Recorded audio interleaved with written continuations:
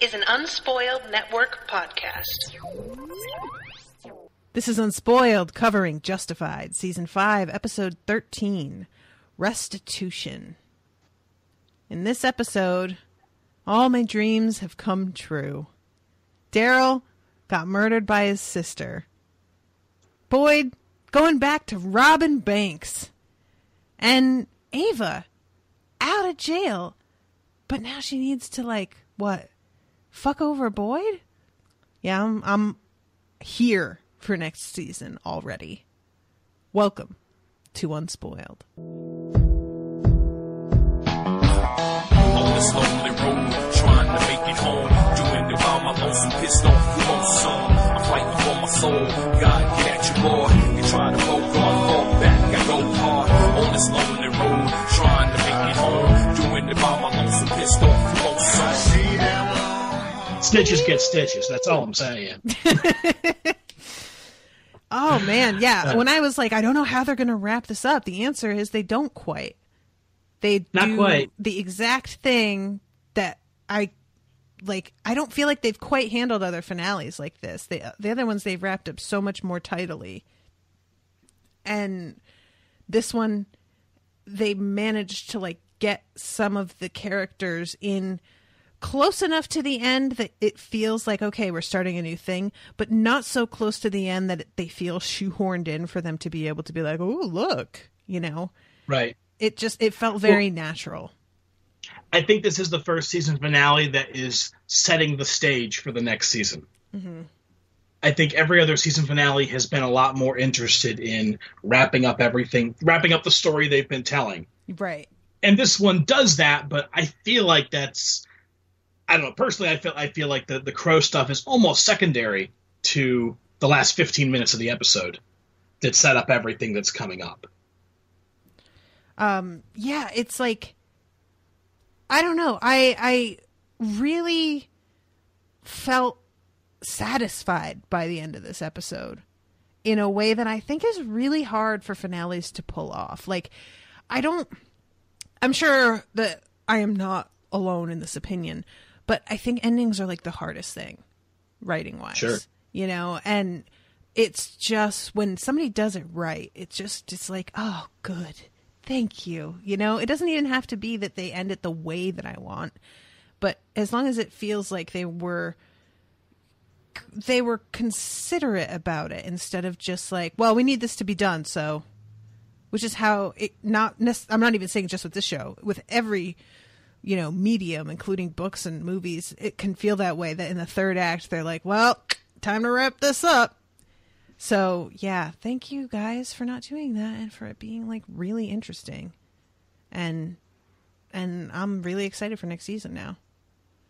Yeah, I am so excited we're coming up to next season because it's a great season of TV. I don't want to say more because I'll start to say too much, but it's a great season of TV. Yay. But we're way ahead of ourselves because we've got a whole episode to talk about here. Yeah. Where all sorts of stuff goes down.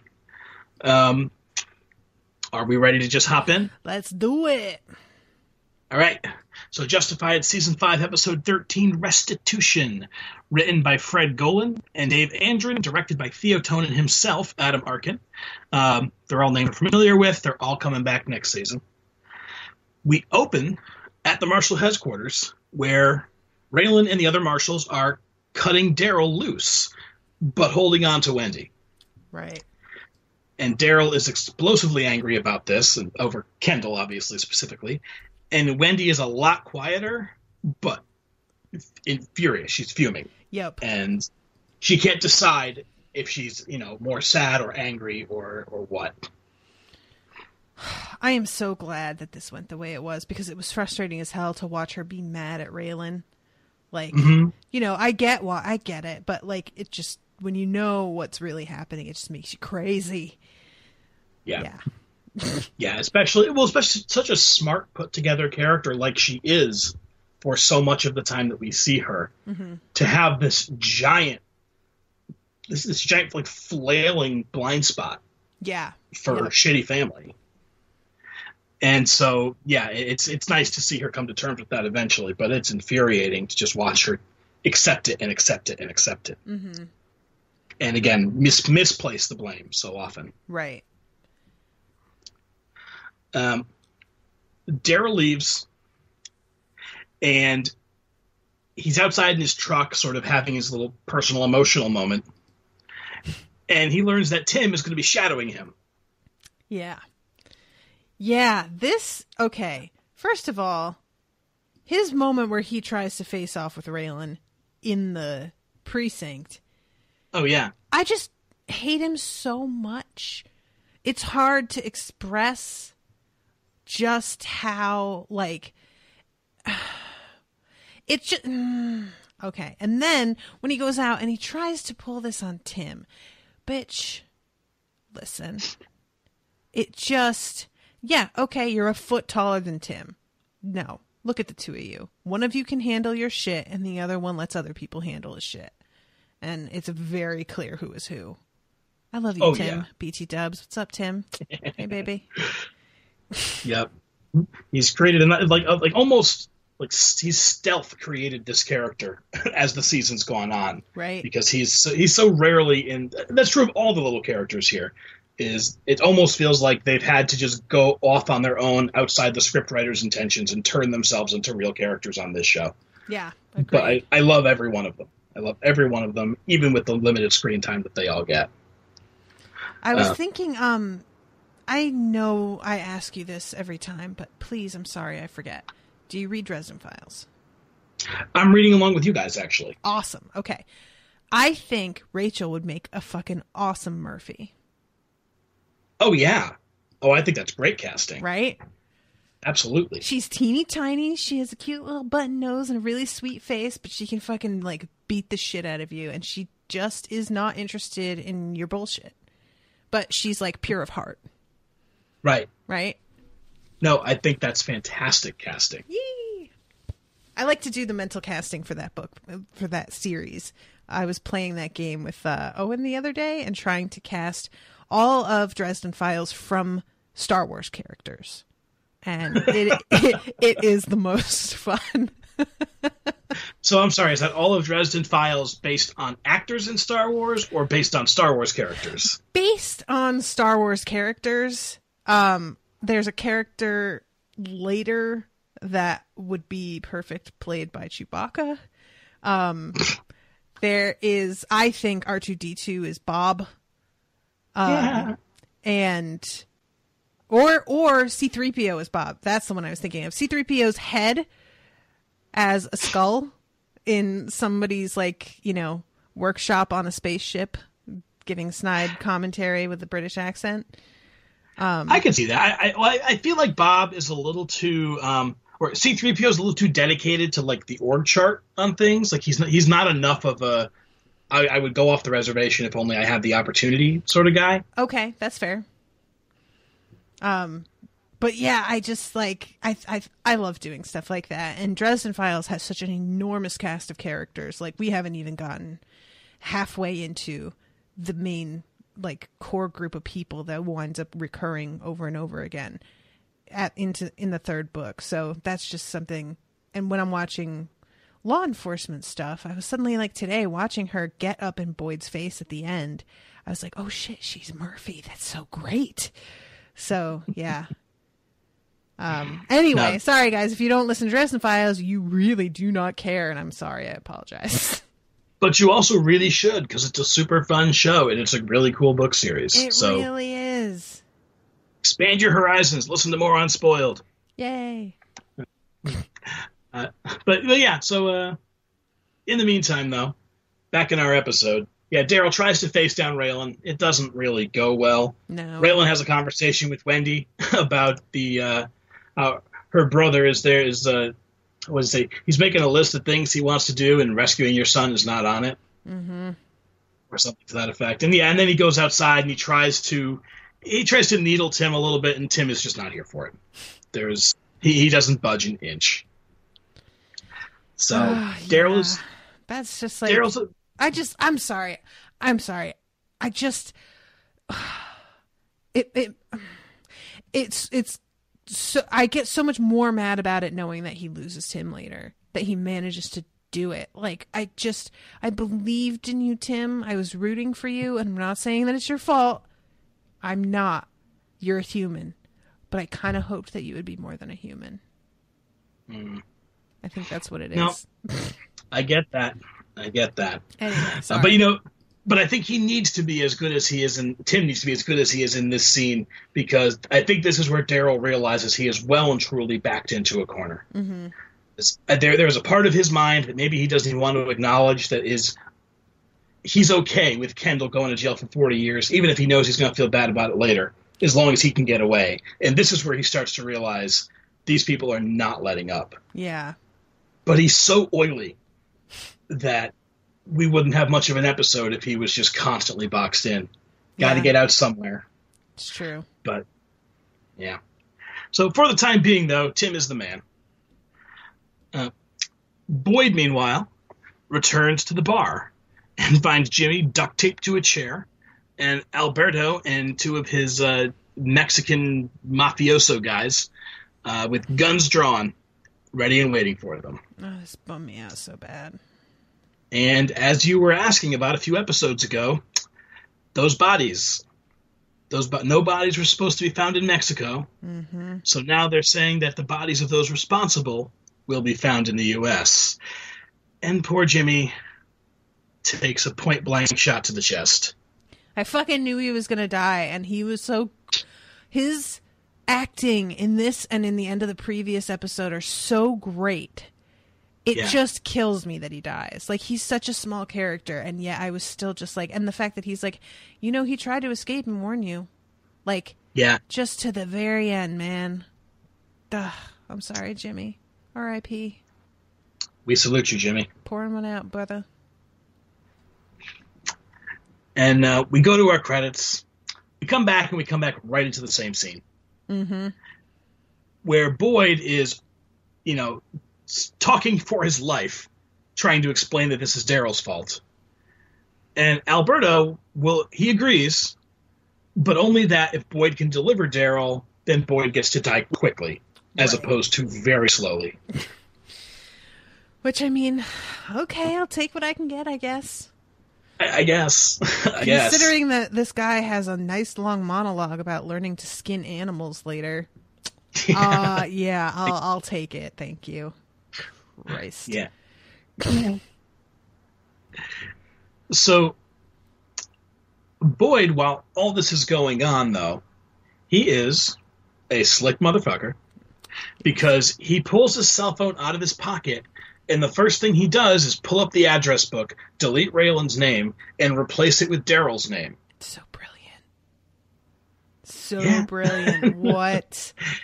And so when they pull out his phone and look, he is sending a text message to Daryl, quote unquote, "I have what you're looking for."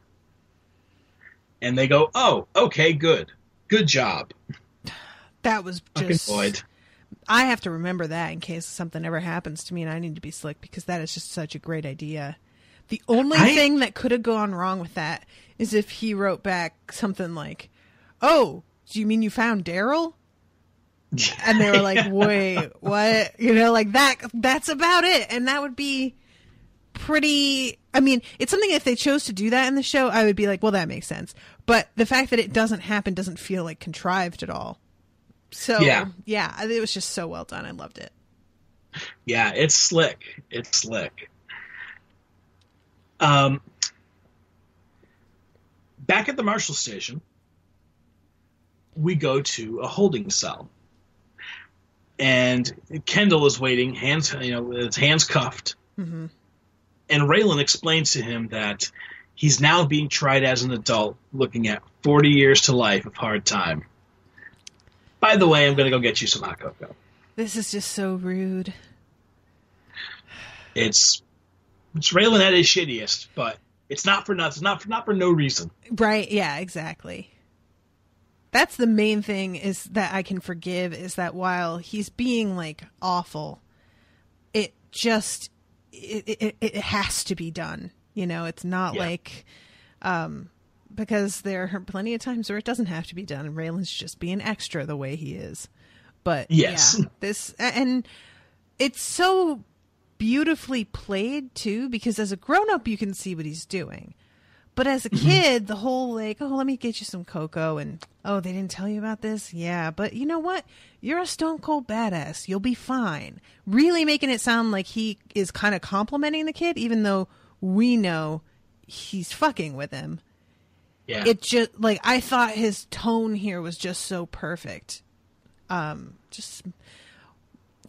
so glad that Wendy got to see this. Thank God she like was willing to sit there and watch and listen, because yes, you know, it could have been that she just was like, no, I'm not having anything to do with this anymore. But the fact that she had enough of an open mind to be like, all right, fine, I'll come and pay attention, that saved the day pretty much.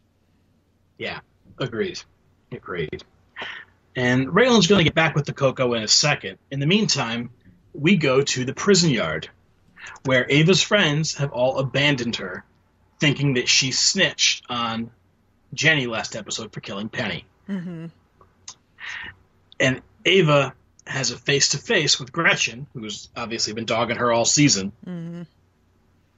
So she does the only thing that she can think of, which is to stand up on a table in the middle of the yard and announce that she's not a snitch, Gretchen ratted out her own girl, and she's a coward who sends other people to do her dirty work for her. That was a smart move. Yeah. That was smart. It's ballsy. Like, when she gets grabbed, I was like, well, what is that? And then it wasn't until later that I was like, maybe Gretchen snitched on her to get rid of her. But I couldn't think why she'd do that. And then once I realized that everybody thought Ava did it, I'm like, oh, that was really smart. Okay, I get what you were doing. But then the fact that Ava basically like called her out in front of everybody, that totally undermines it. So, yeah, well done. Yeah. Again, it's a smart play, and it's smart, but it's risky as hell. True. But what other choice does she have? With no protection, she could never go toe-to-toe with Gretchen. Oh, my God, forget it. Forget it. Like, Gretchen straight up looks like a female bodybuilder. Like, she doesn't exactly have the muscle and everything, but she looks like she could have the muscle, and she most definitely has more muscle than Ava does. So you looked up the actress back when she first showed up this season, and I think she was a female bodybuilder. Oh my God, really? Oh my God. You looked her up, and I'm almost positive that that's what we found. So yeah, she's intimidating, and Ava does the only thing she can, which is make this as public as possible. Let's see. Heather studied with the fabled Groundlings comedic troupe. This doesn't look like her. I think this is the other girl. I'm using the Amazon X-ray thing. I'm pretty sure. No. Nikki is the other girl with Ava, the only one who will talk to her anymore. That's what I thought. And like the way that it's only showing her, even though she's no longer in the scene here. So the Gretchen lady isn't actually even showing up for some reason. That's weird. Yeah, no. Yeah, that's not her. But, well, maybe we'll figure it out a little later. Right. So, back at the marshal's office, in the holding cell, Raylan comes back with Kendall's cocoa. And this is where we see Wendy's watching everything through the one-way glass. Right. And Kendall takes that cocoa, and his hand is shaking. Oh, bless him. Yeah, like the other guy in the hospital scene in The Godfather. Oh, shit, yeah. That's a good... I'm just happy I can make those references now. Yay! I forgot about there that. There were several this season. He is near tears. He mostly just listens. And Raylan telling him about the first time that he was forced to kill something. Arlo made him kill this feral pig that used to belong to one of the neighbors. That's quite a story, man. Yeah. Yeah, and he even gets a little introspective about why he joined the Marshal's Service. Mm-hmm. Because I always wondered, though, if I didn't just join the Marshal's Service to prove something to him about what a badass I was, maybe just to spite him. Which is more introspection than Raylan's shown about a lot of this stuff in a long time. True enough. It's not lurking that far below the surface, but all the same, good for him. I just want him to keep doing that. Like, keep going down that road. Yeah. You know, like, just, you know, you would learn more about yourself, buddy. Just go ahead. But, yeah. Yeah. Not in his nature. No, true. And it's for a purpose as well. He's doing this to try to raise whatever feelings in Kendall he can, because Kendall talks about how Daryl made him kill a gator when he was 11. Mm-hmm. And Raylan's fairly vulnerable in this scene. Again, it's not out of nowhere. He's doing it to try to make a point, to try to connect with this kid. But he talks about how after he killed the pig, he ran to the house and threw up, and that just made his father call him a pussy and beat the tar out of him. Yeah. Yeah, of course it did. Of course it did.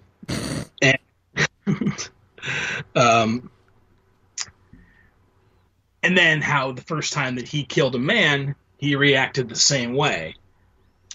How was it when you killed that guy, Kendall? Yeah. And he just sort of stumbles back through the story that he learned to tell. Yeah, it was just, there's no emotional connection with it. You can tell that it's just like, wait, what's the script? What's the script? Yeah, it was well done. Yeah. Just, this is, moments like this remind me of like why Raylan is good at his job, other than the fact that he can shoot real fast, you know? Right. Yeah, he really can be empathetic or relatable or whatever if he chooses to be. Mm-hmm. But Kendall, in the end, he doesn't budge. But it's enough to show Wendy that, yeah, he did not do this. Yeah. But even so, Raylan wants her to wear a wire, and she won't do it. I understood why she didn't, because she said that he'd be able to smell it on her. But I don't understand why she felt like that was more true than just recording him with her phone. Yeah. Do you know what I mean? Yeah, I don't know. Maybe she just felt if she was not on her own alone with Daryl, he would be able to tell. She had to sort of be on her own and have her guard up in that way that she needs to be in order for this to feel true. Okay. I'm spitballing, but yeah, like that's I understood why she was so scared. Like I understood Raylan's frustration, but in that moment before I knew how it ended, I was kind of on her side. You know, I was like, I really wanted her to wear the wire, but I did sort of think she was being smart, because as much as Daryl is scum, he's pretty smart. Not as smart as he thinks, but he is pretty smart. And I kind of agreed with her that he'd be able to tell. So, yeah. Yeah, I think it makes sense. I was thinking about this the other day. You know, we've talked a couple of times about the many reasons that you and I would be terrible criminals. But if I were a criminal, I would spend all day, every day, wondering who is wearing a wire around me. Right. Because that is such a thing on TV. Yeah. That I would have to assume at all times I'm being recorded by somebody. Right. I could never get anything done. Ever. Yeah. I mean, Yep. That's something that I always think about when I'm watching like TV shows and movies and stuff, is how much of the time they just take for granted that they can trust somebody. And you must just get to a point in your life where you figure either I trust somebody or I can't trust anybody. And if I can't trust anybody, I can't even do my job. So yeah, you have to just like come to terms with that. But even as a viewer, I get more paranoid than most people seem to be like in the actual universe I'm watching. So yeah, I totally get that. Yeah. Out on the street, we come back to Tim and Daryl, and this is unfortunately where Tim loses him. Daryl makes a break for it at a red light.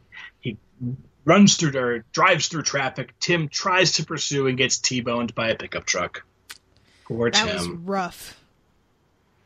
Yeah. It was funny because I watched this episode, and then later that day we went out to see Atomic Blonde, and there's a part where there's like a really unexpected horrible T-bone. Yeah. And I was just like, God damn it, I'm getting PTSD from these action sequences in these shows. It's unfortunately that's just Daryl. He's still slick, so fucking Daryl.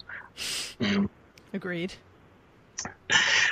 Now, back at the bar, Boyd is, well, once again, talking for his life. And he tries to convince Alberto's two guys, Manolo and Manuel, to side with Boyd and kill Alberto when he comes back. Because Boyd's going to make them partners in his operation, and he's going to take them to Las Vegas. Wouldn't you like that, guys? Have you ever been to Las Vegas? And then Alberto comes back, and it seems like it works until, no, absolutely not. This totally did not work. It's just like, this was so embarrassing to watch. I understand Boyd needs to just kind of just do whatever he can. I get it. He has to, even as desperate a move as this seems like it is, he has to try. But the fact that he's sitting there with emissaries from an international cartel, and you think these guys don't live the life way more than you do? You think your bullshit shit kicker operation down here with 3 fucking people, one of whom is now dead, is appealing to them? What do you think you have to offer other than the 6 keys sitting right in front of them at this moment? Nothing. That's all you've got, and they know that. They're not idiots. It was hard to watch because you knew they were like, there was just guys, and the way they fuck with him, it's just so mean. Well, that's just it, because it doesn't feel like the world's greatest pitch. Like, it doesn't seem like something that would sway them. But then when Alberto comes back in and they stand up and they draw their guns and they point them at him, and at least for me, I'm going like, all right, well, hey, I guess it worked. But they let it go just long enough for Boyd to feel really, really proud of himself and just deliver a big shit-eating grin about how good he is. You just don't know how to talk to people. Oh, brother. Yeah. Oh, brother. So, poor Boyd. Oh, well. He does have, like, a way with talking to people. It's just, he's got nothing to back it up. And sometimes he can pretend he does, but, Yeah, but even if 5 seasons into this show, we've seen Boyd do some great talking, and this was not it. Right. So I was willing to go with the idea that he was able to convince them to switch over like that. But I don't think, like, I would accept it, but I wouldn't buy it. So you were kind of like almost relieved that they didn't buy it because you were like, oh, good. Yes. Because that would have been ridiculous. Okay. That's cool. Yes. Yeah, exactly. All right. So we then go to Daryl and Wendy, and Wendy is freed now, and she is out on the street. She calls Daryl and tells her brother that the marshals are bluffing, trying Kendall as an adult. It's not actually going to happen, and she's going to file a huge lawsuit. And Daryl is like, well, I don't know about that. Right. But Wendy she bulldozes through this conversation about how badly she is going to take them to court. And so he just kind of agrees to meet with her for a drink because I don't think he feels like he has much of another choice. This is clearly screwing up everything that he's trying to put together. Yeah. But what can he do? And I think, like, the way that she phrases it is just, I am not leaving here empty-handed, but nothing else we have tried has worked out. So a lawsuit's our best bet to get out of here with literally anything because our lives are fucked now. She is talking his language because that is what he has been using to keep her there forever. So that's true. Good on you, Wendy, for turning that around. Yeah, that is very true. It's very true. So, yeah, and then after the phone call, Daryl they hang up and he looks down at his phone and he's thinking hard. Mm-hmm. And in my mind, this is where later on, when she is setting him up and recording him, I keep waiting for him to turn the tables because when I see that expression, I'm going like, oh, this smells to him. Mm-hmm. But I guess it's just him feeling a little like flummoxed. Like, well, shit. I was thinking the exact same thing because of the expression. I was like, oh, does he know something already? Like, that took no time. But then later it seems like not. So I was like, okay. But yeah, I totally agree. I had the same impression. Yeah. I was really worried that she was going to walk in Audrey's and he was just going to bash her in the head or something. Yes, I keep waiting for that scene to go horribly, horribly wrong. But it never happens. So that's a plus. The one plus was that I figured that he would think she had a wire, and since she refused to wear it, that he'd pull her shirt open to see the wire and it wouldn't be there.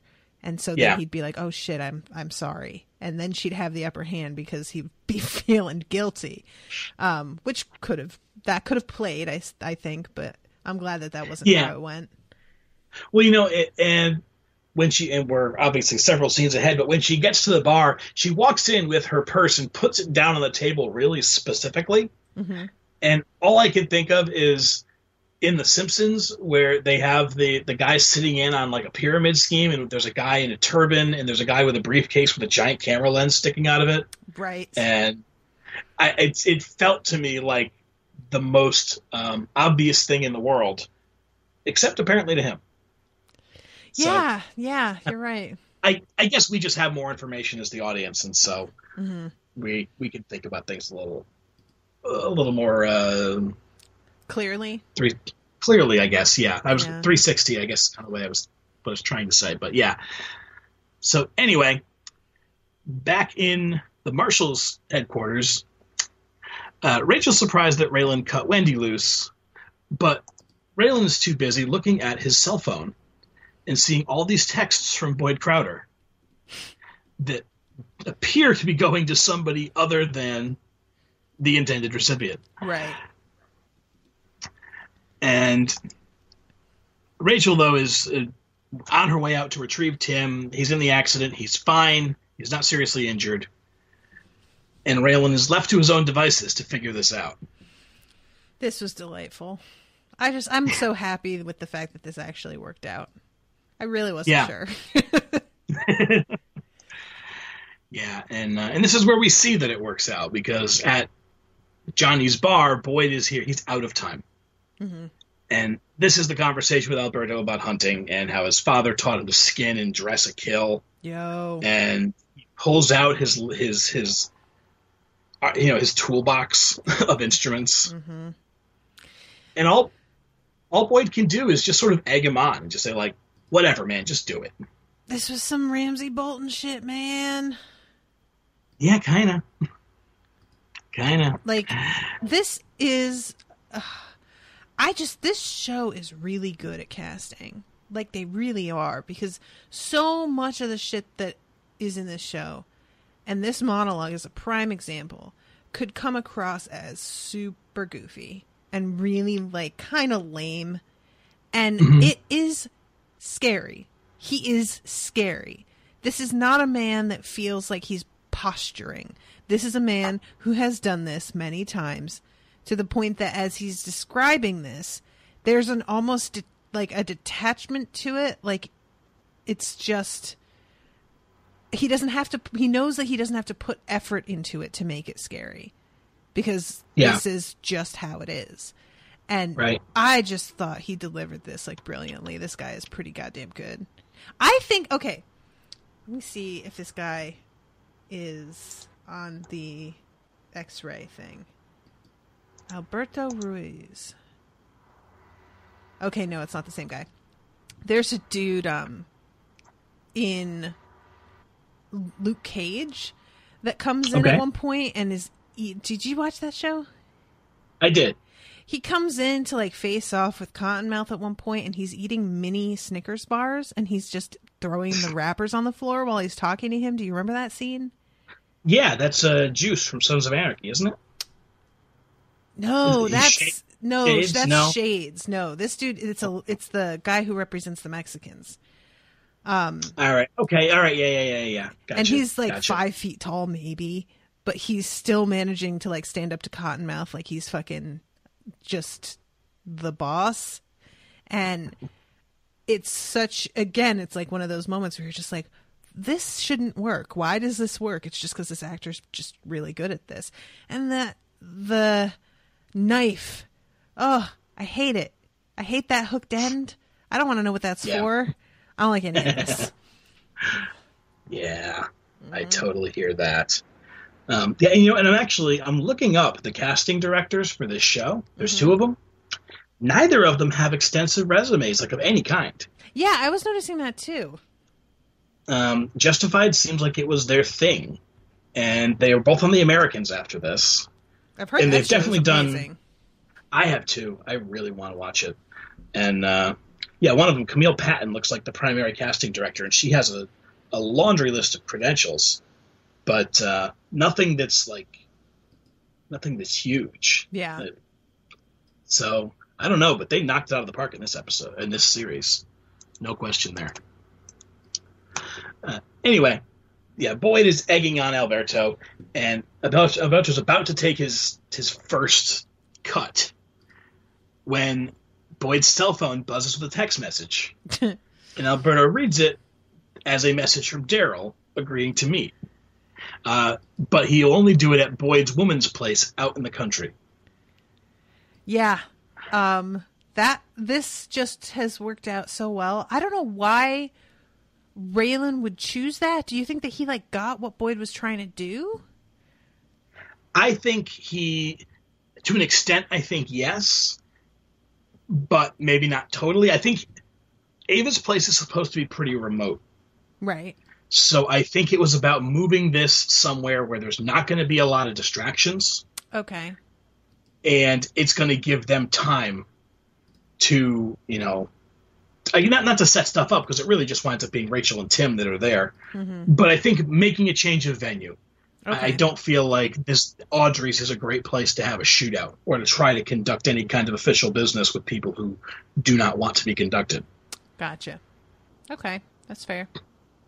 So yeah, he's happy with that, and they got to go move out to Ava's. Speaking of Ava, in the prison cafeteria, Ava's talking to Nikki, who again is the only person who will talk to her anymore, and weighing her options. Ava would rather fight just Gretchen, just fight the one woman instead of the entire population of the prison. And Nikki tells her that Gretchen isn't planning to fight her. Gretchen's planning to kill her. Which I think is, you should know that by now. Am I wrong? Yes. No, you're not wrong. But I don't know. Part of me thinks that Ava just, it's kind of like standing up to the bully in the schoolyard. If you can give him a bloody nose, he's probably not going to come back at you ever again, kind of thing. When, no, the stakes on this are way, way, way higher than that. Yeah, yeah. Or maybe the audience just needed spelled out for them. I don't know. It just, I think that was the main thing, is we've already seen them kill one of her friends just solely to get people to not like her. That's how high the stakes are, is that people are dying just to change an opinion on you. So it should be pretty self-explanatory that this is not a fight. This is life or death, but it should be self-explanatory to the audience and to her, but I don't know. Mm-hmm. In any event, that definitely causes Ava some concern. For just a moment, she looks really shaken, but then she kind of sets her jaw and strides across the mess hall and launches into an attack on this random lady talking to Gretchen. Mm-hmm. And the whole place erupts. I knew what she was doing. I was like, oh, she's trying to get herself put in solitary, because that's pretty much the only safe place now. Yep, exactly right. And the guards eventually do rush in to break everything up. But before then, she winds up in a circle of white supremacists who are not pulling their punches. Yeah, they're not. They're just kicking her and shit. Oy. Yeah, I'm happy to say I have never been on the ground being kicked by multiple people, but It just seems like the least pleasant thing ever. Ugh. Is that an understatement? I don't know. I feel like that's an understatement. I just there's something about it when a fight gets to that point that people are kicking you, that I feel like you just should just wrap it up. Just, Yeah. Yeah, that is somebody who is no longer in a position to continue the fight, and you're choosing to continue anyway. Yep. Yeah. So back at Ava's house, Alberto and the other Mexicans and Boyd, who is in handcuffs, are waiting on Daryl's arrival. Mm-hmm. But unfortunately for them, the car pulls up and it's just Rachel and Tim. And there's a very brief standoff, and Alberto eventually comes out, so it's all three of them on the porch with Rachel and Tim at the car. Right. And then we get our first honest-to-goodness shootout in, like, a long time. That's true, huh? I never thought about it, but yeah, you're right. For a show with this many guns, there isn't really, like, an honest-to-God gunfight very often, especially not one that's more than one-on-one. And it's pretty cool. They really do a good job with it. And Rachel and Tim get to be badasses. I mean, the fact that they're willing to do this, to just like pull on two federal agents, they must really know that they're safe in what they do. Yes. And they, Rachel and Tim, they clearly have assessed the situation very quickly. Mm-hmm. Because there are plenty of people, I think, who would try to talk their way through this. And one of the guys says, actually, I think it's Alberto, says, we have a boss just like you. The difference is we show up empty-handed. Our boss will kill us. Right. So because you're outgunned and outnumbered, I'm giving you one chance to get in that car and drive away. And Tim just doesn't even miss a beat and says, you have 3 seconds before we kill every one of you. Oh, Tim, why are you so hot? I swear to God. I was talking about this with Maggie in the Twin Peaks podcast because there's a moment where there's a federal agent, Cole, who's talking to somebody, and it's a woman that he's like on a date with, and he says, I told him that he better put his hands up right now or I would ventilate him. And she says, what happened? And he said, it was a small but tasteful funeral. And I said to Maggie, I'm like, I really judge myself for what a turn on that is. Like, that shouldn't be something, it feels so like Neanderthalish for me to be like, oh, what's up? You murdered a guy. Like, that's not okay, Natasha, but I can't help it. That's completely how I react. Like, not in just, if there's some guy who's like, oh, I pounded his face and because fuck that guy. That's different. That's not the same thing. It's this kind of like, like I was saying earlier with Murphy, being pure of heart and and standing for what's right without bending. That's the thing where you're just like, hey, cool. Oh, what's up? Being cool in the face of danger and taking care of business. Yeah, it's just like, I get that. It's something that I really don't like that it works on me, but it very much does. So, yeah, gunfire erupts. Alberto, surprisingly, is not the last one to go down. I like the show that the show did that. But one guy at one point breaks through the window of the house. Mm-hmm. And with only one Mexican left standing, he rushes back into the house and wildly starts firing at where Boyd used to be before the gunfire started. Oh, my God. That was so funny. Yeah, only to find out that Boyd has scrambled across the room with his hands tied behind his back, picked up the gun, and manages to shoot the guy dead. Yo.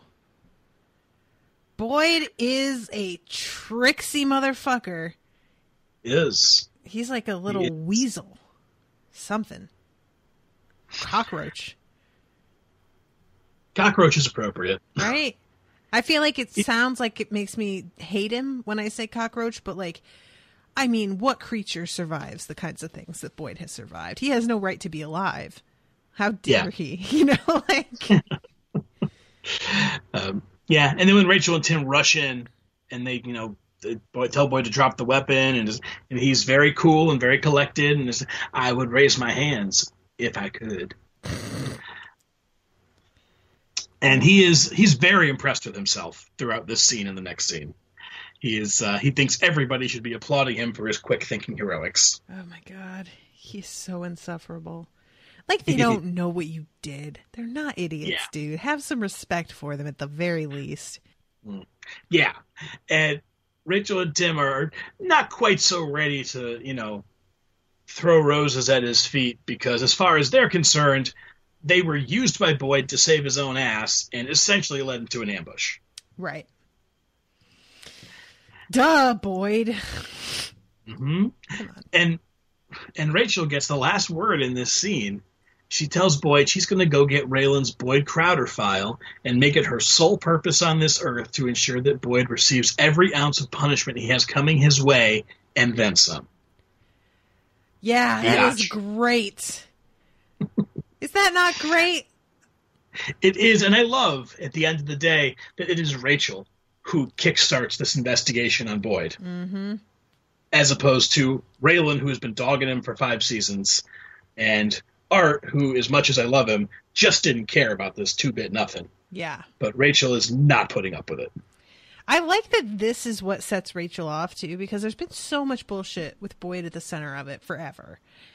And it's not until she realizes that he is literally using the police to get himself out of the shit he has pulled that she's like, oh, no, you know what? Fuck this. Like, there's something about that feels so true. That it's like, you know, criminals are going to be criminals. And to a degree, I expect that. And I'm not prioritizing him because there are a bunch of criminals out there. But most criminals don't call the police to help save their own asses and basically murder a bunch of randoms. Like, that's crossed a line for her that he cannot take back. Yeah. I think that makes sense for her, you know? Completely. Now we go to solitary confinement, where Ava is visited by Nurse Rowena, who is surprisingly sympathetic in this scene. Yeah. And Ava's shoulder got dislocated again in the fight, and Rowena pops it back into place. Mm-hmm. And Ava says, you know, well, at least I'm safe here.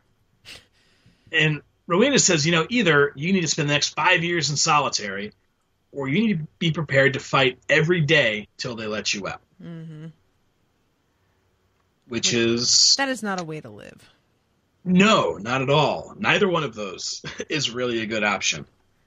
Because that means, like, I'm just thinking about the way that this prison is set up, where there seems to be, like, no security a lot of the times.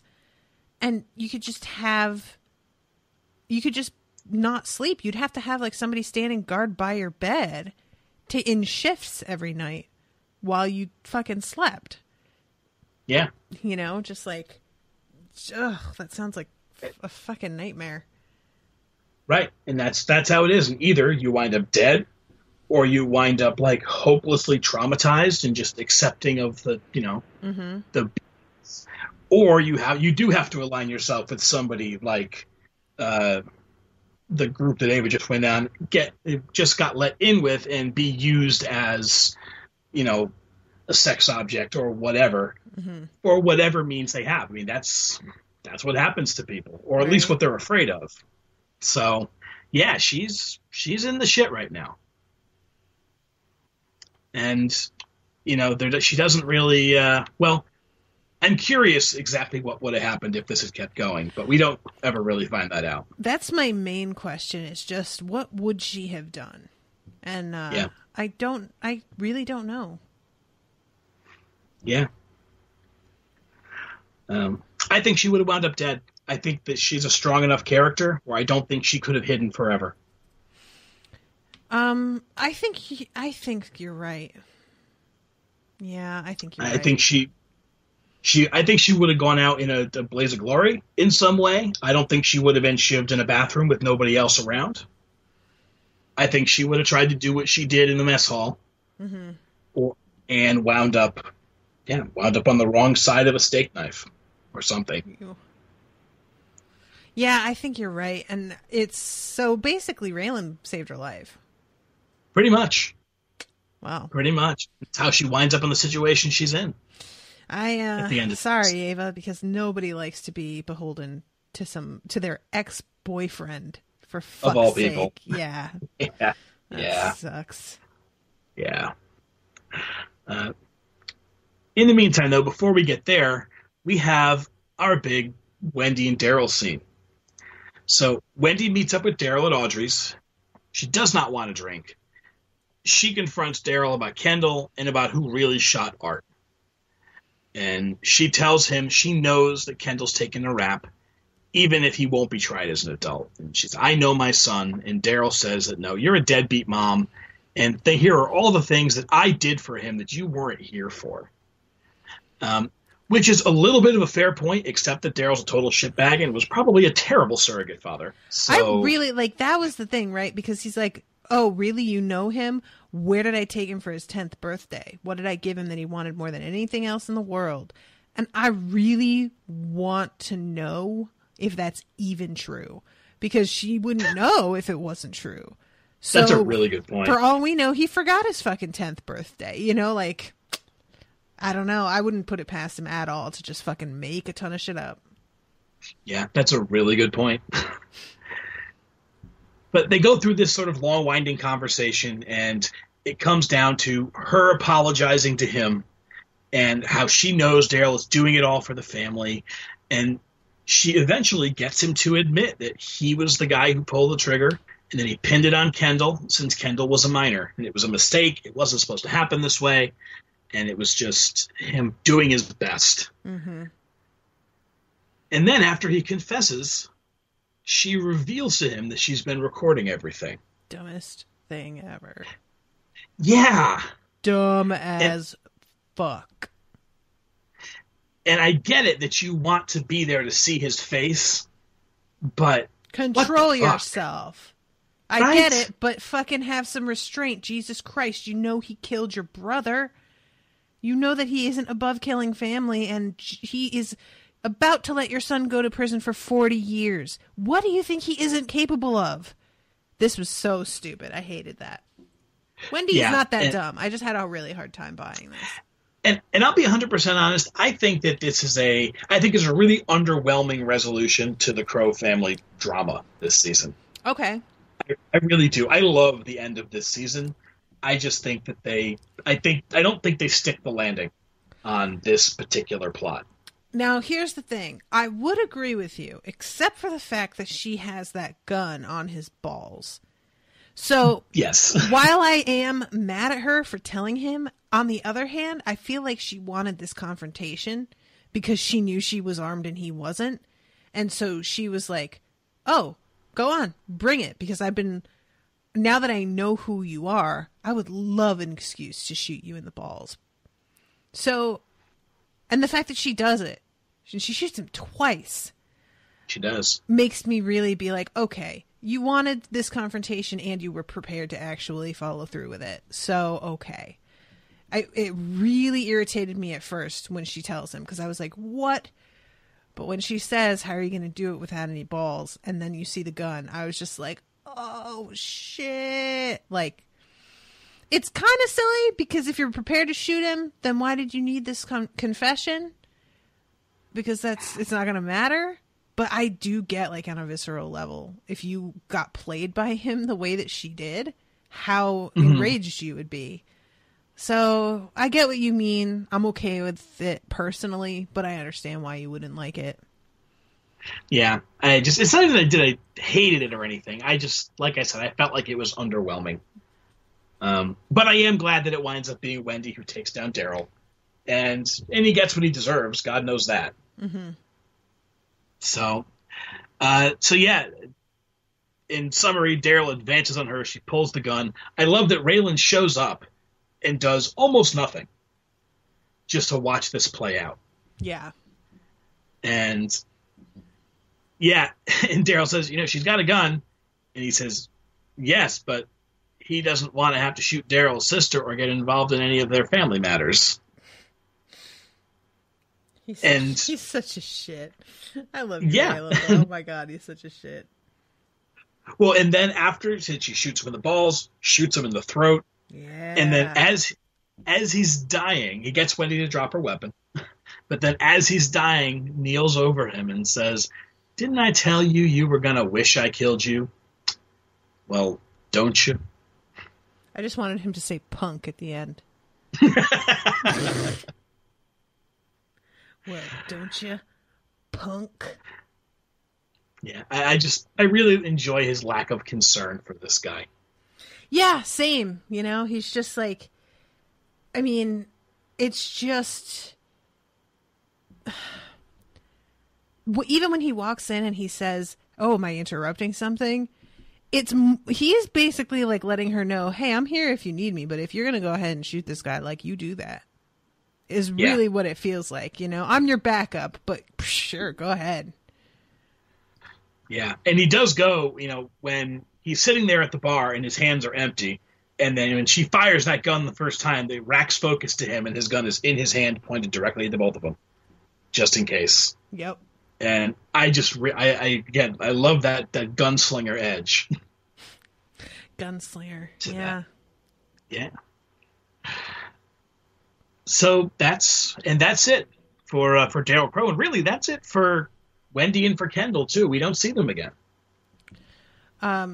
Yeah, that's true. I would have liked to see her break the news to him. You know, because they're getting to go home and be free of this bullshit finally. Right. And that kind of bugs me too. I know that the end of Daryl was the end of the, you know, the drama of that plot line. Mm-hmm. But the tiny bit of wrap up that we get doesn't feel like quite enough, especially on this rewatch where I've really come to appreciate those two characters. Mm-hmm. I wish they got one last scene this season. Yeah, I agree. That's true. I was feeling very, very satisfied with this episode, but there is a part of me that like kind of expected to see something wrapping up with them still, even though I know this is the finale and we probably won't see them again. I still had it kind of in my head that we would hear something else, and I'm realizing that that's probably not true. So yeah, I agree. Yeah, and you know, and that's part of this season. As much as I've enjoyed this rewatch of it a lot more, this season has a lot of people who just seem to enter and exit. We don't get a scene of Allison again. That's we don't true. get a scene. We don't get a scene of the rich guy's hot wife. Mm-hmm. You know, she exited back in season 4 and waiting for her to come back, and she doesn't show back up. Yeah, I really thought that she was going to be behind the thing with Ava. I was like waiting for something. Yeah. Me too. And I feel like there's a lot of characters that they set up and then just sort of let them drift away. Mm-hmm. That's true. So, but all in all, like I said, I like this a lot more, so I can let it go. Now, back at we go right from there to the hospital, where Art is awake and he is enjoying his morphine drip, and they're talking. Party time. Yeah, very much so. Yeah, he's a lot less cranky in here than he would be at home. Right. Well, you should just get a morphine drip for the house. Yeah, Rachel and Tim are there with Leslie, Art's wife, and Rachel and Tim make a quiet exit. So Raylan and Art can talk a little bit. Mm-hmm. And Art's question to him is, did you come to say goodbye? And Raylan has no idea what he's talking about. Yeah, he's like, I don't think you're that bad off. I think you're going to be okay. He's like, what? No, not me. But yeah, it turns out after Raylan requested a transfer, Art looked into it, and his old boss down in Florida has a spot for him. So the request is underway. Yeah, I had forgotten all about this. And I really enjoy that Art is not budging and isn't like, oh yeah, the guy who killed me is dead now, thanks to you. Probably, kind of. Not really. But like, it could be said that it was thanks to him. And that's not a free pass out of the doghouse at all. Yeah. And after Leslie leaves so the two of them can talk, Art says, it was Daryl Crow, wasn't it? And Raylan says, yeah. And his next question is, did you kill him? And thankfully, Raylan's able to say, no, but he's dead. But he's dead, yeah. And Raylan seems like he wants to talk about a whole lot more, but then he kind of stops himself and just says, get some rest. I'll see you again before I go. Ah, bless. So, yeah. So they're not hunky dory. Nope. Which I also appreciate. Same. This did not make it all better. Yeah, agreed. I mean, it's just, that's like Raylan is, yeah, he's just not willing. He's willing to do like the legwork when it comes to a really simple get bad guy, but he's not willing to do the legwork when it comes to like think about my own actions. So yeah, or establishing any kind of, you know, trust or emotional bond or anything like that. That's not something that he has enough RAM in his head for. Yeah, that's a good way to say that.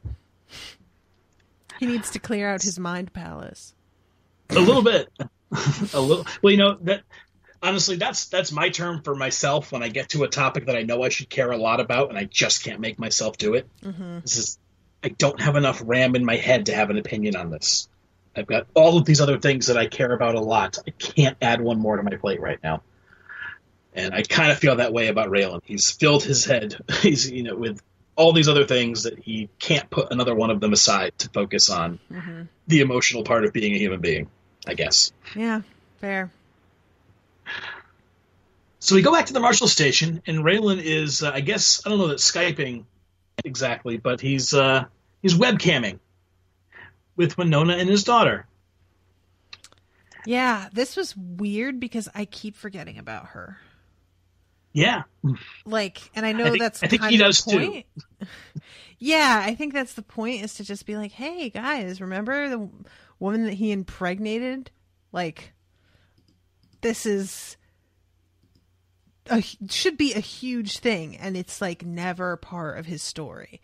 And isn't that fucked up? So I think that they're doing a good job with that, but it's just, it really is jarring to like see her. And for him to be factoring them into where he goes just seems unnatural. I really don't see him going like, well, as we find out, that isn't what's going to happen, probably. But if it is, it's not until after this coming season's over. I do love that he breaks the news to them right before the scene starts. And he says, yeah, he'll be all moved in a couple of weeks. And Winona breaks down in tears. And she says she says, did you hear that, sweetie? Daddy's coming home so Mama can finally take a nap. I love that. Oh, God, I can't imagine being a mom. Forget it. Yeah. That's, Amanda and I want kids, but I'm going to be like up near 40 by the time that happens. And that's a scary thing. I don't know if I'm going to have that kind of energy, man. I do these online writing sessions with a friend who has kids, and we're on camera together, like just kind of keeping each other company while we write and keeping each other accountable to make time to write. And it's summertime, so her kids are at home, and I have to put her on mute all the time because the screaming and crashing and throwing of things and just general anarchy happening. And this is not because she's like a bad mother. This is just because children are children. Oh my God, it stresses me the fuck out. Like, I can't imagine living with that. Oh, nope. Yeah. Nope. But then I do like, that the other side of that coin is after, that little moment before the scene ends, he just stares back and looks at him and says, God, you're beautiful. Well, he says, God, she's beautiful to the baby she's daughter. Beautiful. Yeah. I'm sorry. Yeah, that's what I mean, to the baby daughter. Okay. Yeah. So, yeah, and that to me, that's the other side of it. That's why we're still working on it. I mean, I get you. It's just like it kind of annoys me with him because it's like, oh yeah, she's so beautiful from like across the country where you never have to deal with it. Like he just I know. Raylan just makes me mad. What are you gonna do? It's fine. So we go into Rachel's office, and Raylan's having a meeting with Rachel and Vasquez, and they're telling him that this is not the right time for him to go. And Raylan wants none of it. And they're naming off all of this stuff. Wynn Duffy, Catherine Hale, who, by the way, had my boss murdered to derail her husband's trial. Robert Quarles, bodies in Mexico, narcotics trafficking, the Crows. And Raylan's saying, these are all closed cases. Why are we talking about this? Mm-hmm. And we do also learn, incidentally, that the report on the Crows was filed, including the fact that Wendy Crow acted in self-defense. So that's our little epilogue. Yeah, I forgot about that. Yeah. Yeah, which, I mean, he's like acting shady. Like, he's like, yep, that's exactly what happened. And I'm kind of like, yeah, but that is what happened, though. Like, he was clearly going to fuck her up. You know? Yeah. I don't know. There was something about the way that he's, like, treating it, that he's acting like, oh, just between us, we're going to say this happened, right? And I'm like, yeah, but that pretty much is what happened. But, yeah, anyway. Yeah. But they then sort of have to spell out for him, not that I blame him, not that I blame Raylan for not catching this, but they then lay it out for him that there's a common thread that runs through all of these things, and it is Boyd Crowder. And finally, they're going after him directly, and they want him in prison for 50 years minimum. And Raylan looks like it's Christmas. Yep. You want me to help you get him? It's so funny. Why didn't you say so? Well, I've been trying to tell you guys, and of course you just come around now, right when I'm about to leave. Sure. Yeah, I like that. Yeah. And so Raylan is down for one last case. Then we go to Boyd, and he's at Ava's house, repairing the front window that got blown in. And he gets a call from Ava's lawyer, the Wild Man. And surprise, Ava's being released. Which Boyd cannot wrap his brain around. And the lawyer has to explain to him that, yeah, the case fell apart. Ava's old cellmate changed her story about what happened with her and the prison guard. And then the prison guard himself recanted the statement. So Ava gets to go home. Yeah, how about that? Yeah, and they have a little bit of really awkward conversation. Listen, and I do have a question, though. What did they do to get this guy to recant his statement? Because wouldn't he, like, lose his job if he was like, hey, I lied. I framed her. I did it myself. That's a really good question. I just, like, he got put in a chair with a gun to his head, and he didn't take back his statement. She was still in there. So I just can't imagine what they said or did to get him to, like, come clean. Because that just doesn't make a lot of sense to me. But I don't know. You're right. I'm not sure. I wonder to what extent they're able to manipulate the facts when they are releasing somebody with the intention of them being a confidential informant. Yeah, I guess that's true. Maybe he never recanted and they're only saying that to Boyd. That might not be what happened. Yeah, that's fair. Yeah, okay. I don't know. I don't know to what extent they can do that to just a lawyer. But yeah, it's a good question though. So Boyd and Ava agree to meet that night when she gets in and she gets dropped off by the lawyer. And they have more awkward conversation. And Boyd kind of says, I had some business to attend to this evening, but, come in, I'll make you something to eat. And she says, no, you keep your appointment. And Boyd eventually just sort of comes out with it and says, what happens now, Ava? Where do we go from here? Yeah. And her only response is, I take a bath, put on my pajamas, and go to sleep. And she leaves. Or she walks in the house and closes the door. Yeah, I felt bad about this. Like, I think it's a weird kind of mixed thing because on the one hand, it's sort of smart of Ava in a way, if she's going to be informing on Boyd, to not come back arms wide open, ready to just pick up like nothing happened, because I feel like that would make him really suspicious. Yeah. But also,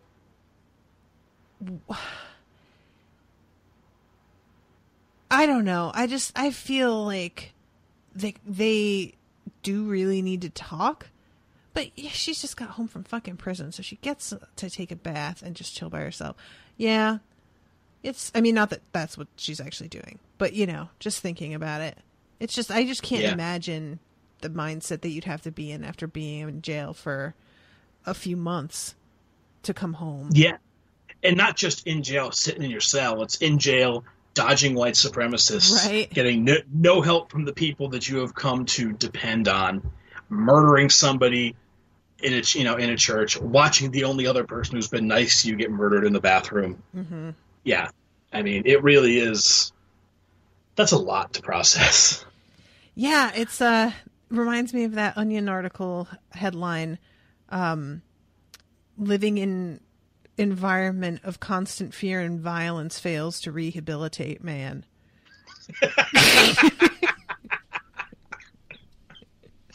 That's amazing. Sometimes they just nail it, man. So let me ask you about this scene, though. Before you got to the final scene of the episode and sort of learned the other half of this, what did you think about this, finding out that Ava's getting out and then this reunion? Oh, I 100% figured that they did that for her. You did? Okay. Oh, yeah, 100%. Like, it was just so, oh, really? We're going to work on getting Boyd out. Okay, cool. We'll get Boyd. Hey, honey, I just got let out of jail. Yeah. Oh, yeah, definitely. Okay, cool. 'Cause I did not. Okay. I was really, again, when I was watching this for the first time, I think I was so lukewarm on the season as a whole. Mm-hmm. I was just like, all right, this doesn't really make sense, but I guess her story's over in prison, so whatever. I don't know. I don't think I was paying enough attention to that. I don't think I was giving it that level of credit by this point because I was so disappointed in this season. I think that's fair. Okay. But yeah, I liked it a lot this time. And I was just curious before, until when you're missing that piece of information and you didn't connect this scene to the prior scene, then yeah, I think it's like you just said, it's a really weird, awkward sort of a reunion that comes out of nowhere. Like, yeah. But in addition, neither Boyd nor Ava has had any time to digest the fact that she is getting out and they're coming back into each other's lives. Mm-hmm. Mm-hmm. So, okay. We follow Boyd out, and we see what his business is, and that is to meet with Wynn Duffy and Catherine Hale in the RV. Yeah, this is the best. Yeah? I loved Why? this because I'm just really glad that they're like, hey, yeah, you're bad at that, and we don't want it ever to be the thing you do anymore because you're so bad at it, but also you're not entirely talentless. And I mean, how much fun will a heist show be for the final season? Yeah, sign me the fuck up. Yeah, back to basics. I'm in love. Let's do it. Yep. It's a great bit of stage setting, and I was so happy to see Catherine Hale still on the show because they introduced her, and she was super cool, and then she did nothing, and then she disappeared again. Right. And so to see, like, no, she's still here, and she is still, like, vaguely amazing. And, yeah, so they figure out that Boyd's a terrible heroin dealer, but apparently a pretty good bank robber, and they are going back into business.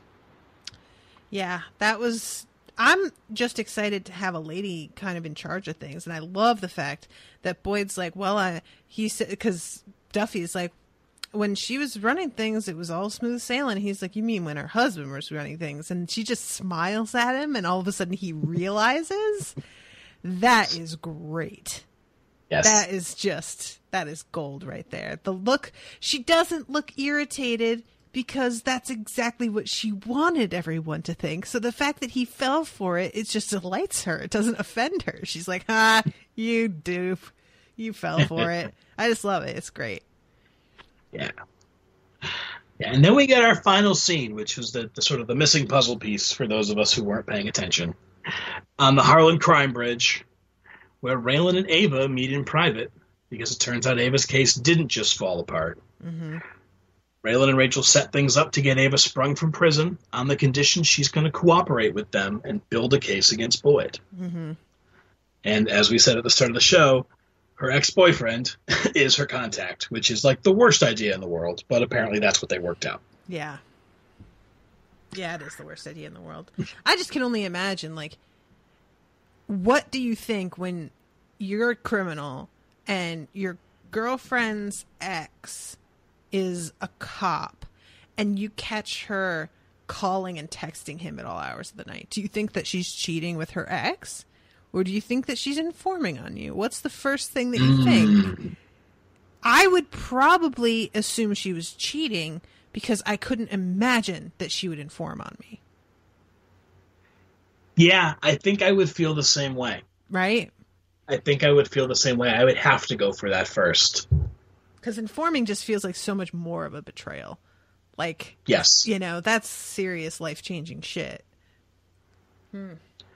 Yeah. But yeah, Ava and Raylan, they lay out their relationship for season 6, and then Ava tells him, "I'm scared," and Raylan says, "Don't be." And they part. And the Ruby Friedman Orchestra reminds us that you'll never leave Harlan alive. Yo, this is my favorite version of the song so far. Isn't it so fucking good? So good. Holy shit. Like, it started, and I was paying attention to the show, but, you know, I still pick my phone up here and there, and, like, my head snapped up, and I was like, what is this? And then the second time I watched the episode, I still got goosebumps all over my body. Like, I was just it's like, great. Oh my God. What is it? What is their name? It's the Ruby Friedman Orchestra. Ruby Friedman. Okay. I'm looking that up right now. Yeah. There's a quote from Graham Yost, who, you know, created the show, about this song. And he says, I had as a goal from early on using a female cover for the song when a season would end with a dilemma for Ava. It really is the question. We know it's going to come down to Raylan and Boyd, but what's going to happen to Ava? And will she survive the story, or will she be killed? It felt almost like, more than any other time we've used it, that it was appropriate. The singer is Ruby Friedman, and we heard that version 3 years ago at the end of season 2. But we went with the Brad Paisley version. And then Dave Alvin last year. So it was time for Ruby, and it was actually written into the script that Ava walks back to the car and Ruby Friedman's version kicks in. So they held on to that for exactly the right moment. That's because I was thinking too about, in terms of what happens to Ava. She got out of jail, but that chick's brother is still out there, and he got put in the ICU by Boyd, and Ava escaped his sister. So both of them could potentially be targets. I don't know how much of a lesson he's learned, because he could kind of maybe have realized, hey, I don't want to fuck with Boyd because look what happened to me. Or he could hear through the grapevine, all the guys that Boyd used to beat me up are fucking dead, and Boyd's just sitting there wide open. It's true. I don't know if that's going to come back up again, but I would not be surprised if it did. I'm not sure I want it to, because I kind of just don't want to deal with them anymore. So I'm hoping it doesn't, but I wouldn't be shocked, I guess. Oh, we will find out. Yeah. We will find out as we move into season 6 of 6 next week. Dun, dun, dun. That's crazy town. Can't believe it's the last season. I know. Man. And there's 12? 13. 13. I know I do this all the time, guys. Sorry. Yes, you do. Forgive me.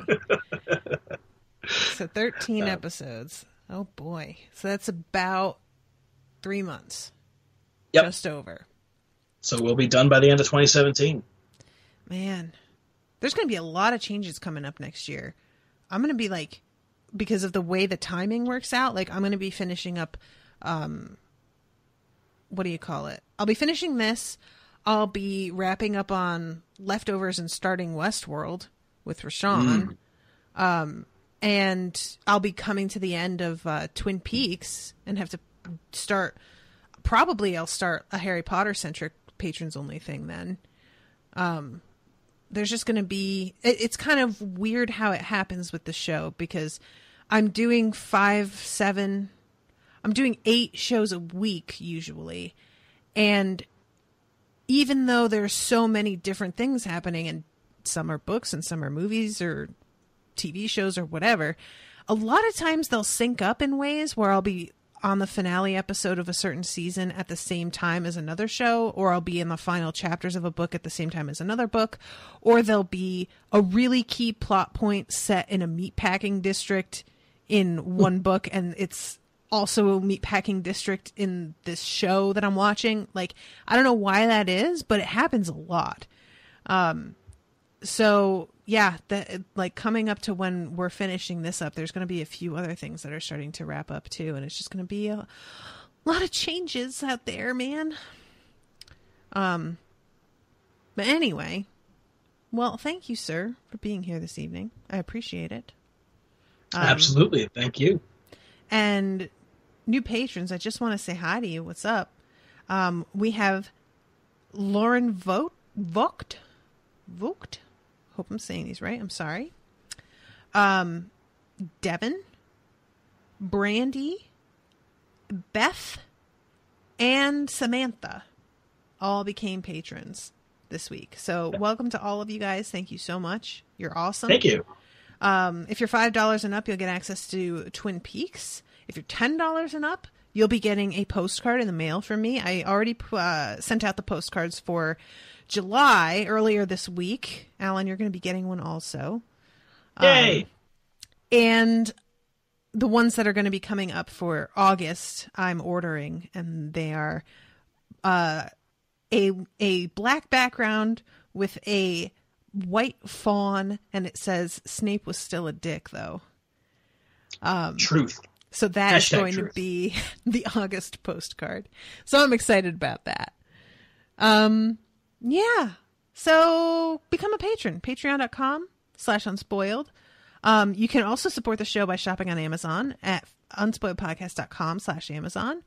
Or you can support the show by leaving a review on iTunes, which I actually haven't checked to see if we have a new review on iTunes. But that's something that's like really, really important to building an audience.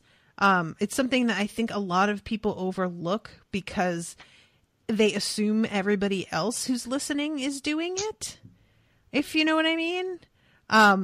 It reminds me of my really unfortunate, what do you call it? Bachelorette party where all of my friends went home at like 9:30 because they all assumed that everybody else was going to stay out and party with me, and none of them did. Oh, no. Yeah, that was the worst. Oh. So guys, don't assume other people are doing it, because I can pretty much guarantee you that they're probably not doing it. And it's up to you. You need to do it. And it's free. And all you need to do is download iTunes if you don't have it, and make an account. And you don't even need to use a credit card now to make an account. They used to make you do that, which was dumb. But now they've learned their lesson. And just type it up in like 2 seconds. And the more of those we get, the more people find the show, because it's an algorithm based solely on the number of reviews. It's not even how many stars we have. Like, we could have, 3,000 one-star reviews, and we'd still show up at the top of the list as long as it was 3,000. So yeah, y'all leave some reviews and let us know that you love us, because we love you. And we just want to know somebody's out there listening. We just want to know somebody cares. And yeah, you know where else to find us. Facebook.com/unspoiled pod, Twitter @unspoiled show, Instagram @unspoiled podcast. Sir, take it away. Where are you at? All right. You guys can find me on Twitter @Al Kingsley. You can find me here for the next 13 weeks recording Justified. And shortly you can find me on the Unspoiled Book Club, because we are talking about The Girl with All the Gifts, recording this week, hopefully dropping shortly after that. Right. I forgot about that, like, because I'm not doing them live anymore, and they're just, another like Skype recording. They're not like in the forefront of my mind that, oh yeah, I have to be ready for that, because it takes more prep work and stuff to do things live, So, sure. But yeah, I've been really enjoying that book.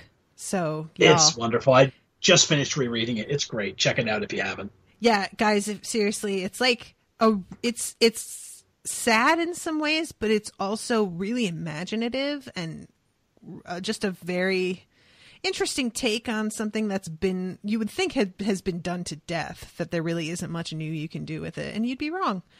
And I'm going to tell you, as I told you, if you haven't heard of the book before, don't look up anything about it. Go into it blind. It's the best way to experience the book. Mm-hmm. Agreed. Because I went into it not knowing anything, and it was really interesting that way. Yeah.